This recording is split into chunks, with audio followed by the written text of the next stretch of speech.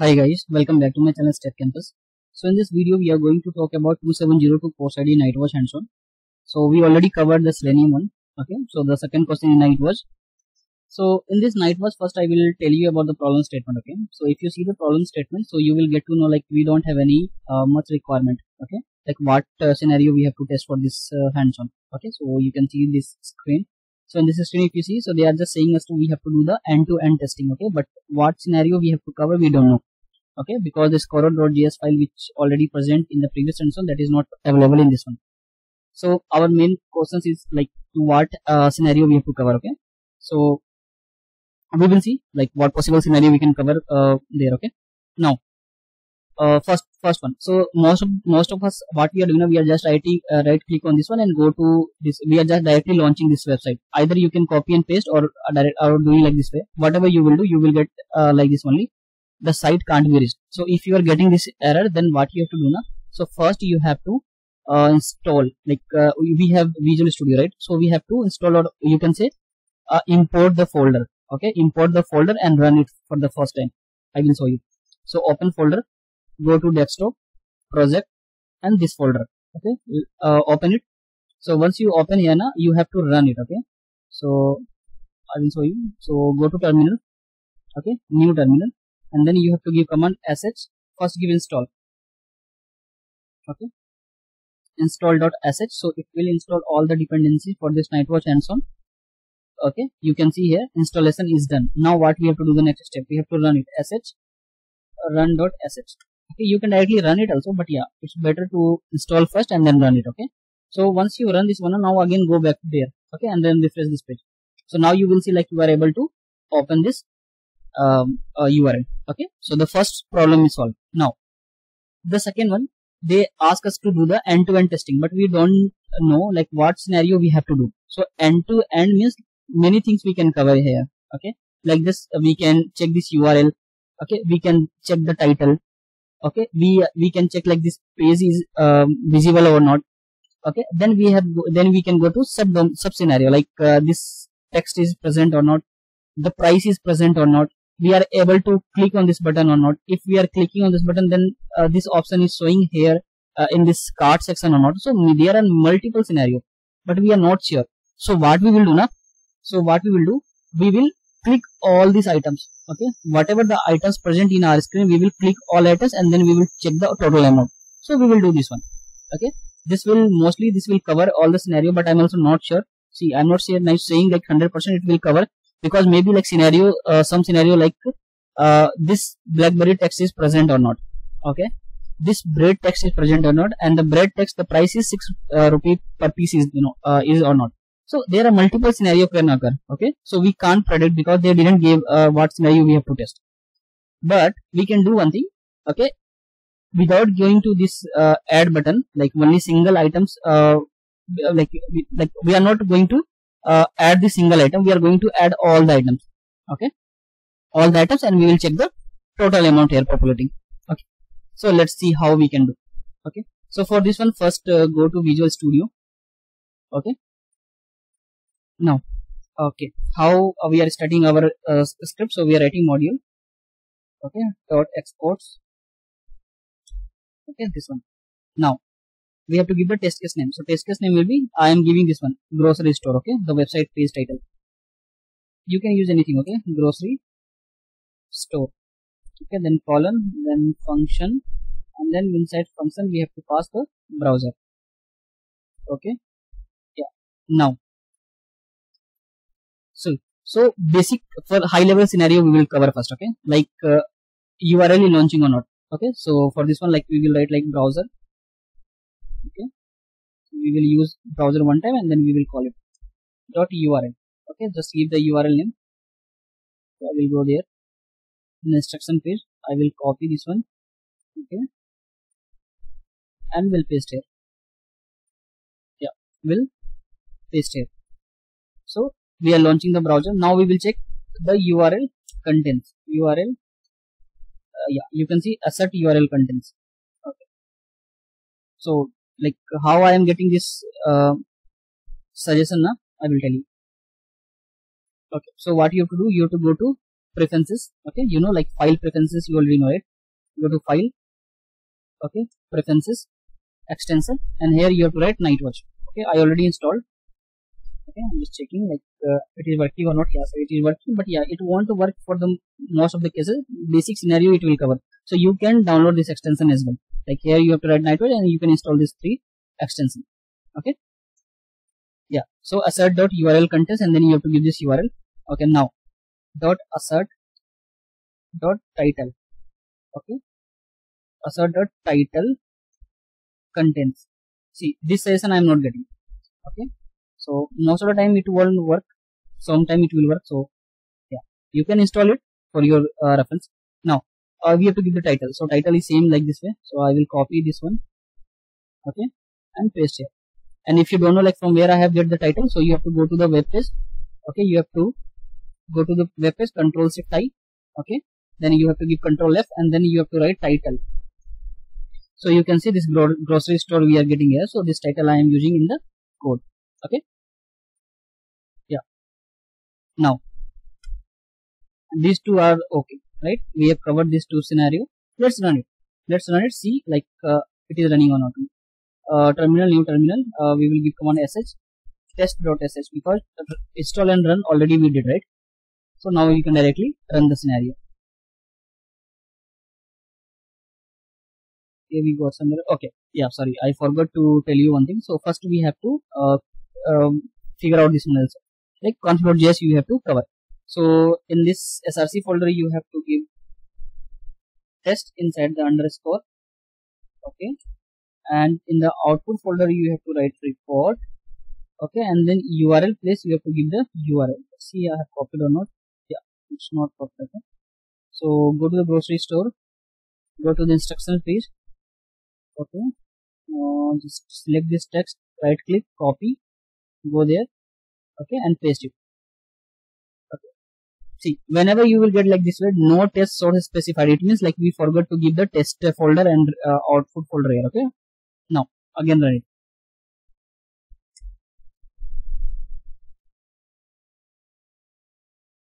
Yeah, so you can see like 2 assertion passed. We have used the only 2 assertion and now this 2 assertion is passing. Okay, now as I told you what we have to do, we have to grab all the elements here. Okay, so what we will do now, we will take this button. Okay, so first find out this button. So I will use XPath. You can use selector as well. So Control F. How we are writing this? So // Okay, you can see here inside this fig caption. Okay, yeah. When I write this fig caption, so you can see like this whole text is populating. Okay, so / button. You can go with this also like / button @ this value you can also write, but yeah, I prefer this one. So you can see like there are 12 elements.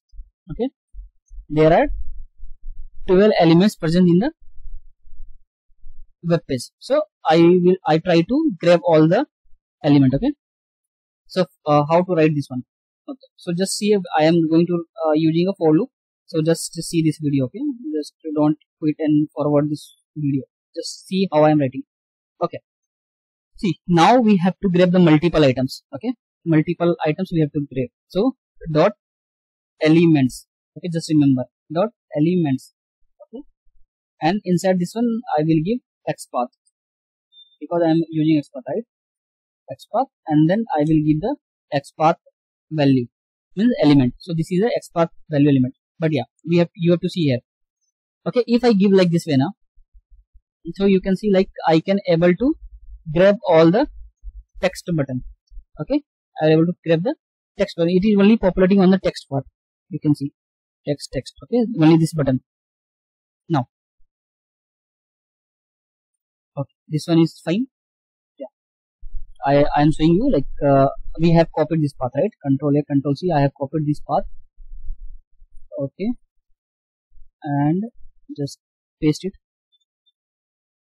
Okay, inside double quotes you have to paste this one. Okay, XPath, first we have to give the element name. Okay, which element we are taking. So XPath we are taking and the element value. So this is the element value. Okay, now we have to give comma and then we have to give function. I will tell you, just go with the syntax first and then give any value. I am writing a result as a variable. You can use anything. Okay, a result and then and then I will give this. Okay.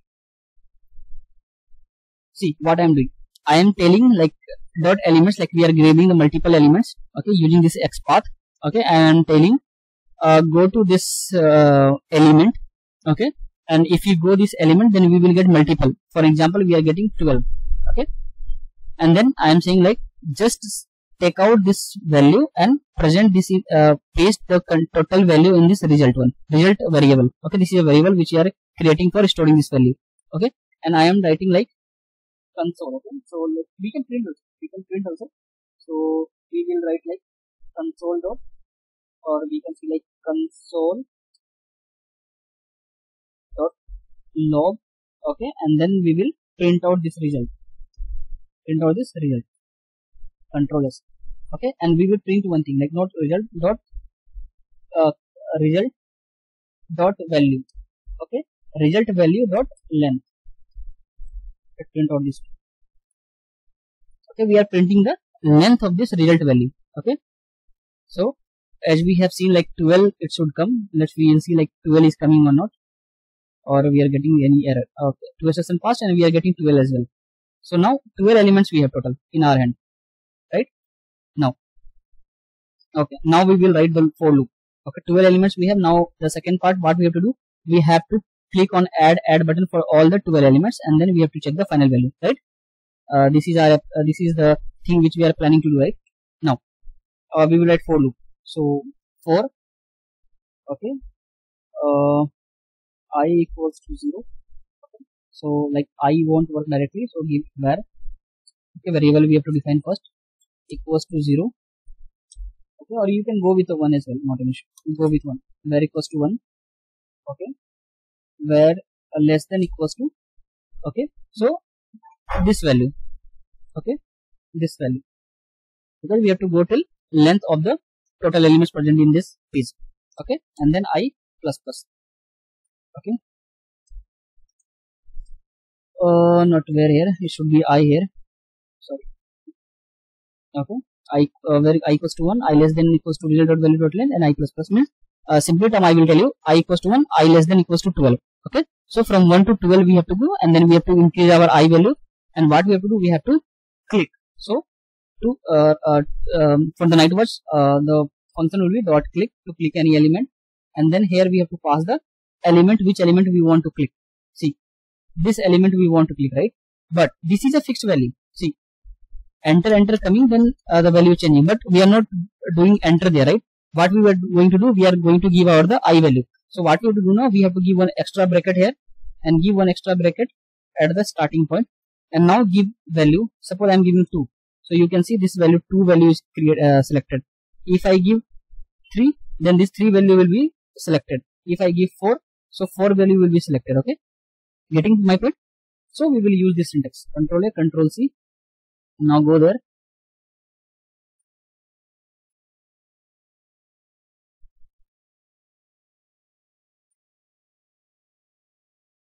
Okay, dot click, and then we have to give this value, okay. Okay, see, browser we have defined here, okay, but inside this loop the browser is not defined, okay. So we have to write browser from our end, okay. Browser dot click, and see, now we are giving this 4, but this 4 won't come like that. It's hard coded, okay. We have to give we have to go with this I value, right? So how we can write this this value? Just see, okay, just remove the 4 with just remove the 4, okay.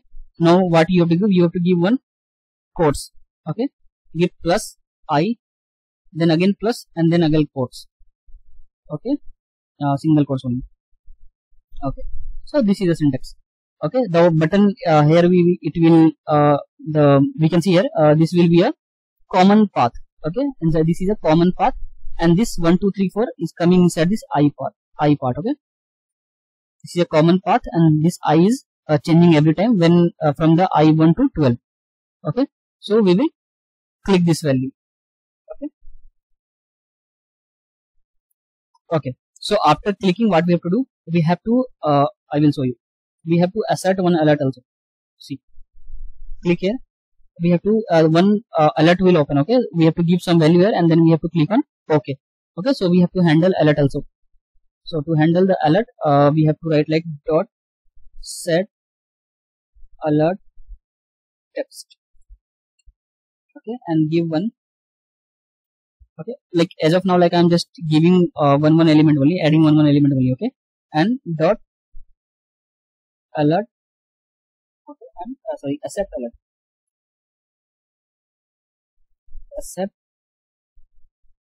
alert, okay. So I'm giving one and accepting the alert.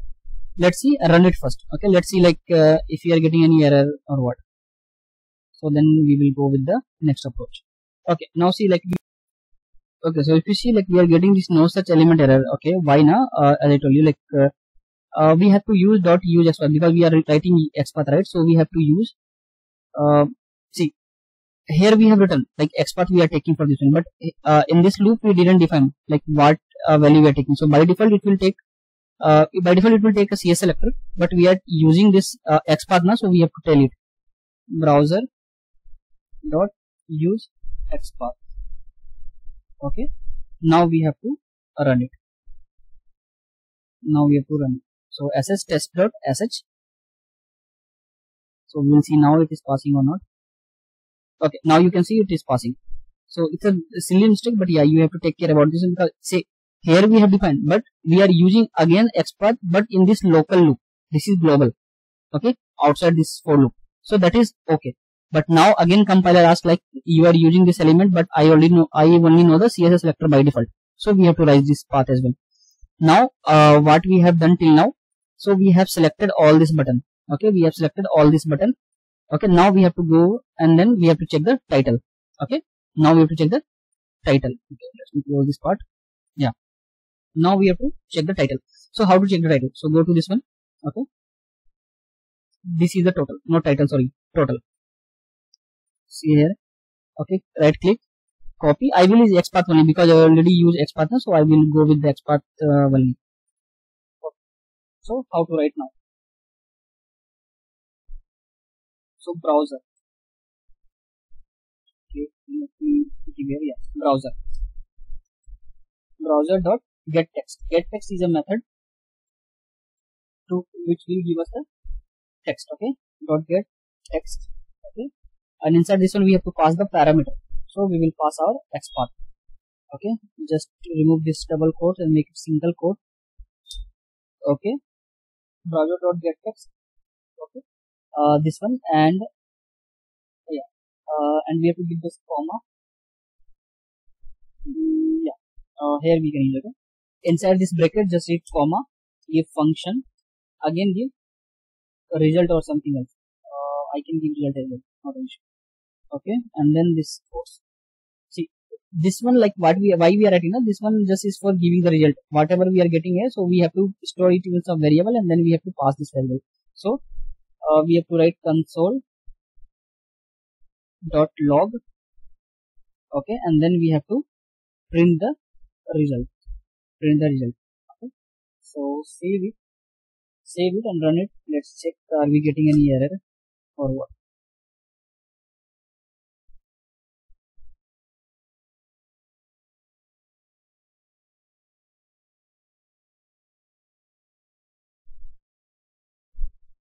Okay, we got some issue. Browser.get text, this value, what is the issue coming?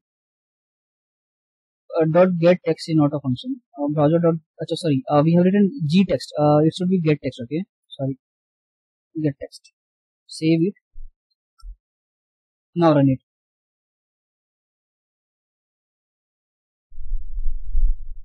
Okay, all scenario passed and value we are getting here. You can see 492. So this is the total value. So let's do it manually also, like very fast, so that we can grab. Now I have added blackberry. Okay. Now I will go with the second one. Add bread. Okay. Then chocolate. Then cookies. Then corn. Then egg. Then kiwi. Then onion. Then orange. Okay. Yeah. Pumpkin. Sauce. and last I think tomato. Okay, let's see the value. So total value we are getting 492, and here also we are getting 492. It means like it is matching. Definitely it will match. So yeah, this scenario we can write. Like see, I'm also not 100% sure like this will okay or not, but yeah, this scenario we can write. Okay, so this will complete end to end, because like we are selecting all the value, and then we at the last we are just checking this total sum is coming or not. So I hope this videos helps a lot. So just try from your end once. Okay, and yeah, we'll see you in the next lecture if any required. Okay, thank you, bye bye.